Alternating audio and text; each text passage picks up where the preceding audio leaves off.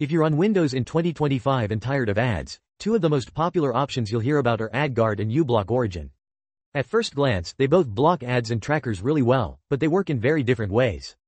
uBlock Origin is a free browser extension, and it's fantastic at blocking ads inside browsers like Chrome, Edge, or Firefox.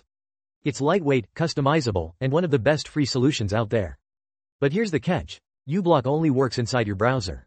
The moment you open another app on Windows, like Spotify, Skype, or games that show ads, uBlock can't help you. That's where Adguard really stands out.